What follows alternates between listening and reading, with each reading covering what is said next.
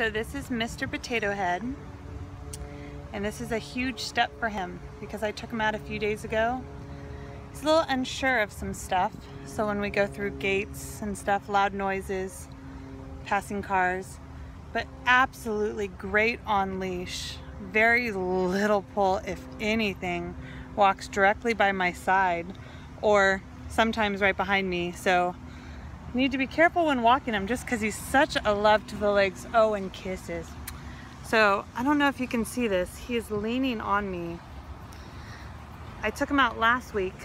He was a little hand shy last week, so I was a little worried. He seems to be calming down if you sit down with him and you're quiet. He's been good in the passing of dogs. We've got some ducks and turkeys out here right now. Doesn't seem to faze him. Just kind of looking around.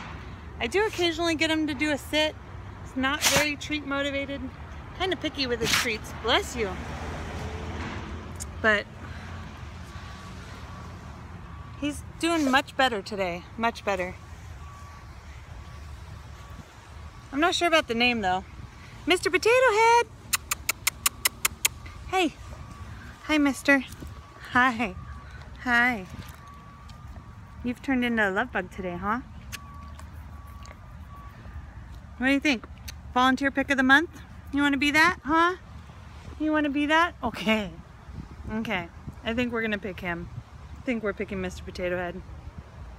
I would recommend, I mean, if these traits stand true to how he is, maybe somewhere, not a loud house, not a lot of like young kids, new kids, maybe an adult household, somebody who just wants to go for walks and enjoy some time outside and some cuddle time. I'm not sure that other animals would be an issue since he's been so calm, but I know noise and new things definitely takes him an extra little moment to get used to, but to each their own, right? Oh, leaning in for love. I love you, Mr. Potato Head. He's a good boy. Come check him out. Say bye.